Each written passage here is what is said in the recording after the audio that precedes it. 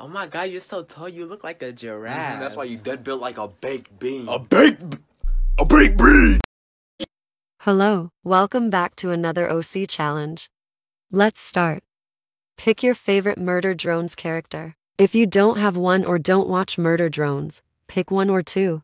The type of robot you will make will be the opposite robot of your favorite character. If you choose one, you will make a worker drone, two for murder drone.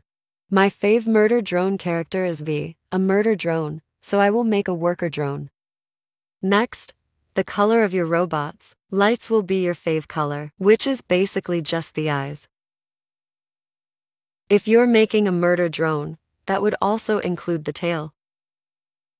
The hair shape will be based on your least favorite murder drone's character. I dislike Jay, so I will create Jay's hairstyle.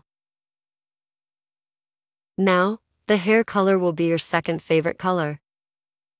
I suggest adding hair shine to make your OC look more like a metal robot. Think of a hobby that you do often. The head accessories will be based off your hobby. Example, drawing could be something you draw often. The outfit will also be based on your hobby, but will mainly be based on your favorite fandom. Example, Murder Drones is more futuristic, while the Owl House would be more magical and fantasy. If you don't know the aesthetic of your fandom, then make the outfit based on your favorite character in that fandom. The color palette will also be based on your fave character in your chosen fandom. In my example, I will use Murder Drones and drawing.